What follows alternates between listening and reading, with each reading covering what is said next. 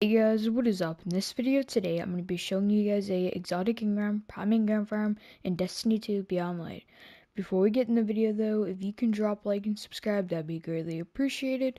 With all that said though, let's get right into the video. So many of you are probably here to finish off your collections or maybe just learn how to farm some exotics. Now I actually did just recently found out about this method, and this method is really great and I highly suggest farming this. So step 1 is just go to the tower and go to Banji 44. Make sure that you pick up all of his bounties, as you can also farm your bounties here, and it's probably overall a great method. I would suggest doing this. I do believe you need Shadowkeep, but if you don't have Shadowkeep, I'll link a video in the description below with a exotic farm that you don't have to have Shadowkeep for. So your first step is choose something that you're going to use. I'm using a Astral Horizon. You don't really need anything crazy. I'm going to be using Pointed the Stag with Anarchy. I'm going to be using Stasis with a 10 recovery.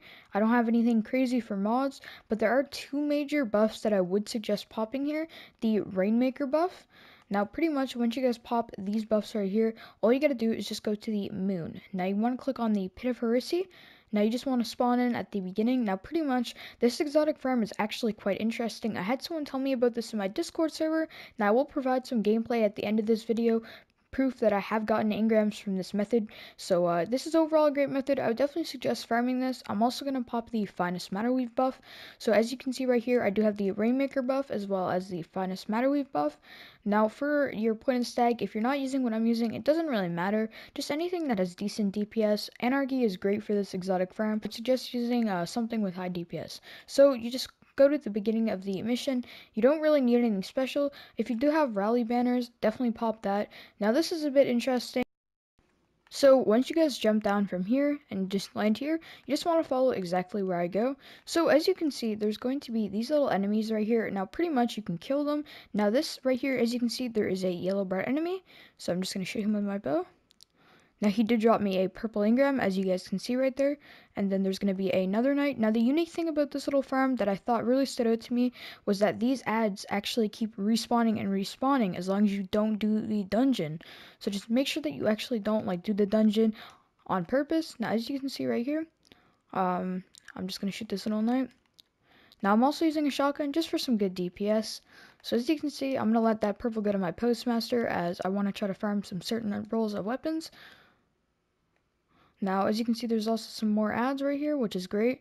Now, these things do keep spawning and spawning, and they are yellow bar enemies, so they have a higher chance of dropping exotics as well as purples, and I'd overall suggest this method to anybody who's just looking maybe to finish off collections.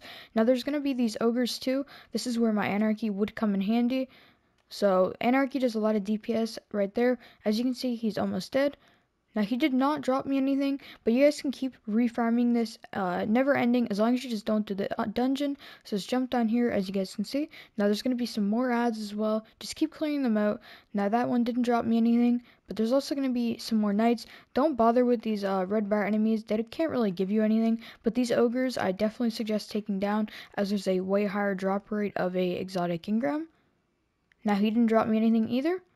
Now I'm going to drop down here, and yeah, so pretty much you can overall just farm this over and over and over. As long as you just don't do the dungeon, you are good to keep repetitively farming this. You get some chances at some exotic engrams. So I'm going to give you guys some gameplay of me actually getting some engrams from this method. Like always though, if you guys enjoyed this video or just found it helpful, drop a like, subscribe, peace. Thanks for watching.